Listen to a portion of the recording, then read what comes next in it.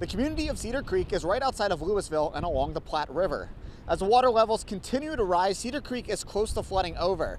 Some of the residents in the area have spent the day stacking sandbags along the roads to prevent these homes right along the river from flooding. Sandbagging started yesterday. I think yesterday morning, probably around mid-morning, about 9 o'clock, I think there was a call and there was a group. I've heard, I wasn't here for the most of the day yesterday, but I've heard about 100 people showed up yesterday also and did a lot of work. And then we started early this morning, about 8 o'clock again. We're limited a little bit. We're about out of sandbags for the time. We've got the perimeter on the road pretty well up, so it may be time to just kind of wait it out and see what the river's going to do next. Just going around the river and seeing it and seeing the levels come up, and having been here and done this before, it's just kind of a call out from the community to everybody lend a hand, and as you can see, a lot of people show up. There was about 40 or so people helping out Friday with the sandbagging process. We talked to people in town. One person opened up their general store to help out those with supplies today. Reporting in Cedar Creek, Nebraska, Phil Bergman, 3 News Now. The Platte River waters are raging here near Highway 64. It has breached the Union Dike in this area and is pushing towards the city of Valley. Valley, King Lake, and Waterloo are under a flash flood warning until 10:15 Saturday morning because of the breach. People were trying to get out of the area with urgency. I think we'll be fine. We live kind of out in the country, but I don't know. It all depends what's going to happen and what breaks, and then it could all just be crazy. I think it's smart to everybody's trying to get out and do what they need to do. Water was over Highway 64 near Ginger Cove and Ginger Woods by late morning. A voluntary evacuation was issued for Valley residents. It's almost frantic because I think, especially over here near Valley, it came up so fast. Rescue crews were stationed off Highway 275 to help rescue people in King Lake. Some we spoke to were trying to get their animals off their rural land, but instead unlocked the gates because they couldn't get them out safely. But now we've got animals there, 2 donkeys, a bunch of chickens and ducks, 15 alpacas, and hopefully they made it through the night, and hopefully they got to higher ground. First time I've been on a rescue effort and really felt hopeless. We can't put ourselves at risk or let the adopters put themselves at risk to go back in and get the animals. The floodwaters continue to push towards Valley as the levels stay high. The Platte River landing was supposed to open on April 1st. It's unclear if that will happen. Emergency personnel attempting to rescue a family from rising floodwaters inside their home needed rescuing themselves Thursday night. Just after 9 p.m., both emergency responders' boats capsized and the crew was stuck in floodwaters. Multiple agencies, including Waterloo, Arlington, and UTAN assisted, along with 2 National Guard Black Hawk helicopters. It proved to be one of several rescues Waterloo Fire assisted with on Thursday. We were with them right before when they rescued 3 men from flooding in Douglas County. We put several rescue personnel's life at risk to go into floodwaters to be able to rescue the 3 gentlemen that were stuck out in the water. All 7 people were taken to the Fremont airport, then to the hospital, where they were treated for hypothermia. Once the helicopters reached the family who initially needed rescue, they refused to leave their home. Rescue crews busy saving lives. This south of the Platte River near Plattsmouth. Residents along Beach Road said the waters were rising quickly. These are about 2 foot an hour. At least 6 people, including a child, are rescued from homes in the area. They also got their pets out. Yeah, it's pretty deep. Yeah. Glad to have the people help you out. Oh yeah, thankful.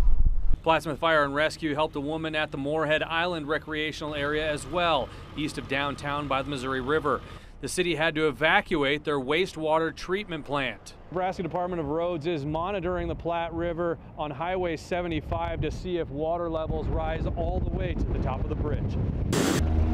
This is Nebraska Strong. I can't tell you how much we appreciate it. A lot of people are waiting for those. All right. Dozens of pilots donating their planes, fuel, and time to bring supplies from Millard to Fremont. They're stranded, they're stuck, they don't have any other options, and be able to come with friends to ferry stuff up and get people home. It's just kind of the best of humanity, I guess. Jim Davis caught a donated flight to Omaha to see a doctor. A lot of the doctors can't make it to the Fremont hospital, and so the only way I could get my treatment was to come here today.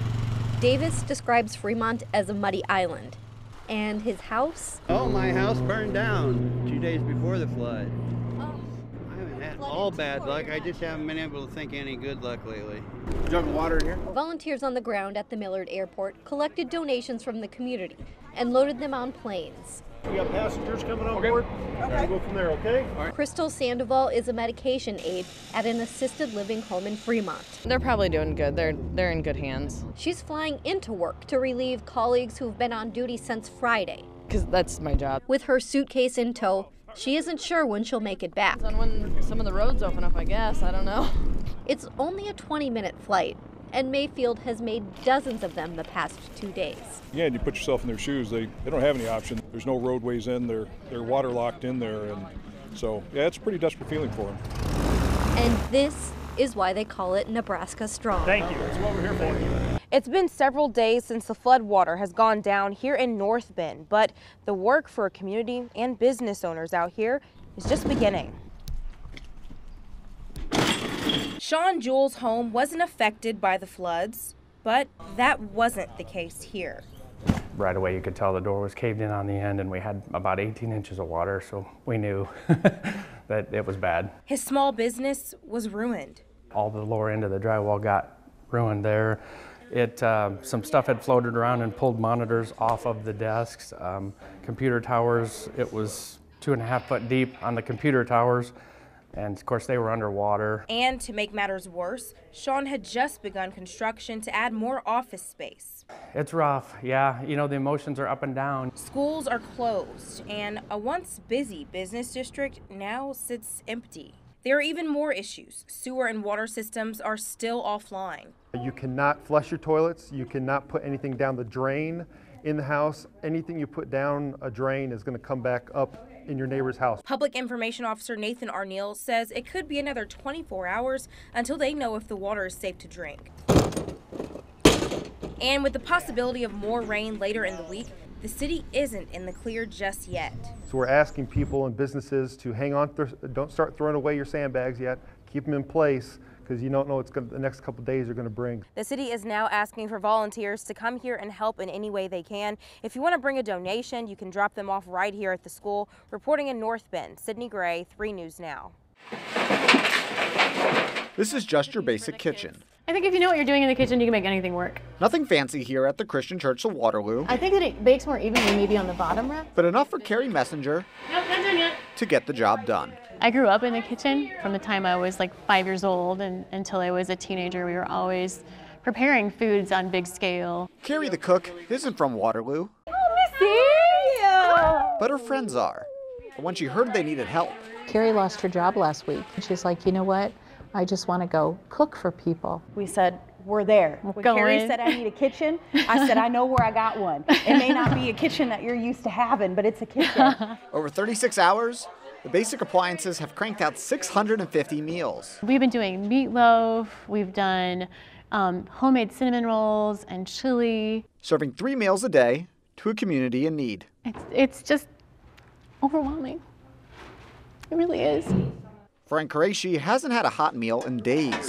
It's great. I've been eating cookies and crackers for the last couple days, so this is very nourishing. For him, Carrie's food meant more than a lunch. You know who your real friends are? They've been calling me to help me and everything, but I found out I got friends that I don't even know. It's just hope. You know, we're serving meals, but we're also serving a good, healthy dose of compassion and love and hope.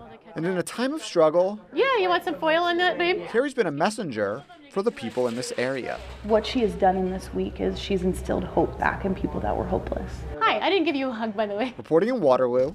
She is pretty special. Oh, stop. She is pretty special. Phil Bergman, 3 News Now.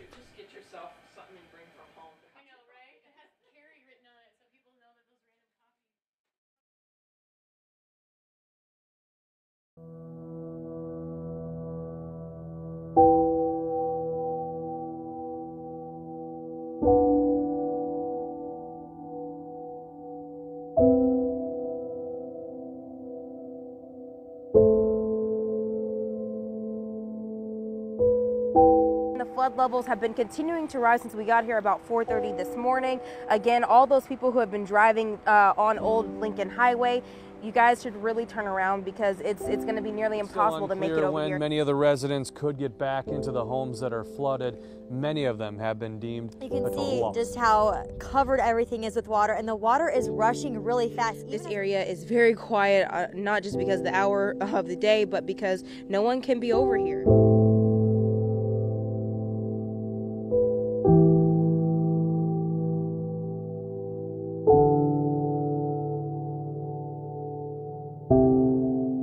I just worry about the people that their house is just still full and they've lost everything that they own. It's heartbreaking to know that, you know, people have lost animals, lost belongings that they've had their entire life.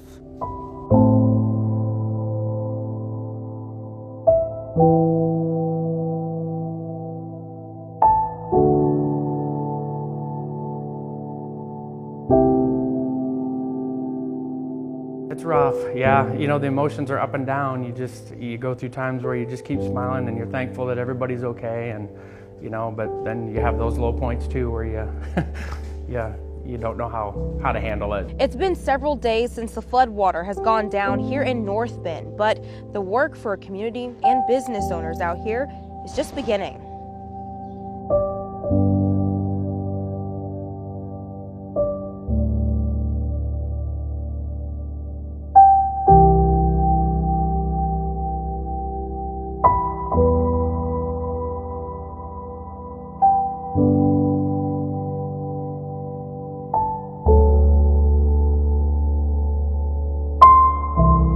Now, the property manager says that most of the water that entered the trailer park entered through this storm drain. And as you can see behind me, there's still just a little bit of water left, but most of it has receded at this point. Now, they say that about out of the 285 trailers in the lot, only about 4 to 5 of them had water go inside of the home.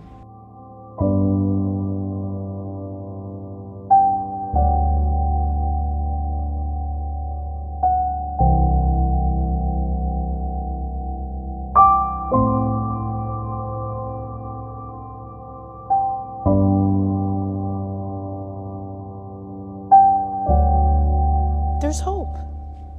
You know, there's so much help. There's so much hope. Just pray.